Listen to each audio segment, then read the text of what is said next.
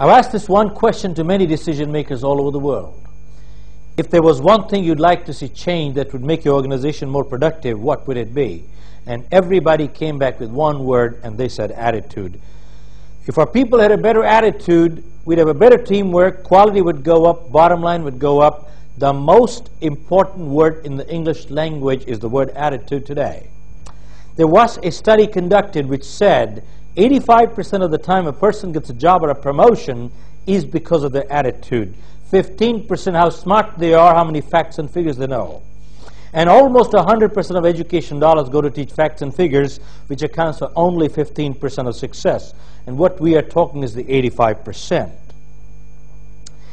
Which is what brings us to the point, it is not our position, but our disposition that determines success. Now, what is disposition? Disposition is nothing else but our attitude. What is the difference between skill and competence? Skill is an ability. Competence is ability along with the attitude and the desire to perform.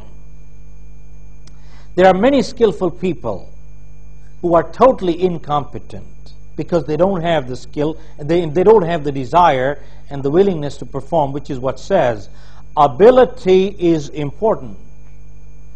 Ability will take you up there, but dependability is crucial. Why? Because if you have a person with all the ability, but if they're not dependable, do you want them? Obviously not. Which says ability without dependability is a liability, and that is crucial. Says one more, which says our life is full of choices and life is full of compromises. What a contradiction. Well, is it really? Not really, it is not. If I ill-treat you, I've chosen to be ill-treated, haven't I? If I treat a person with discourtesy, I have chosen to be treated with discourtesy, haven't I?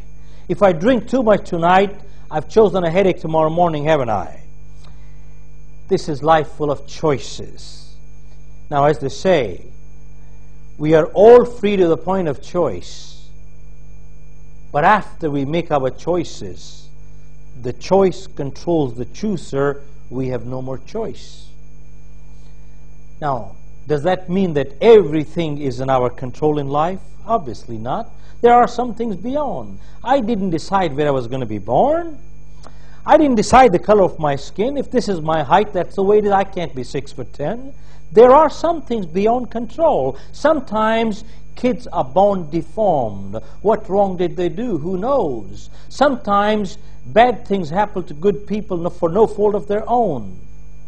What wrong did they do? Who knows? As they say in life, we cannot choose the cards that are dealt to us, but what we can choose is how we play the game. We cannot choose the direction of the wind, but what we can choose is how we set the sail. This is what says life is a question not of our position, but our disposition, which is our attitude. Granted, sometimes nature gives us a lemon. Now the choice is yours. Do we cry or do we make lemonade? That's the choice.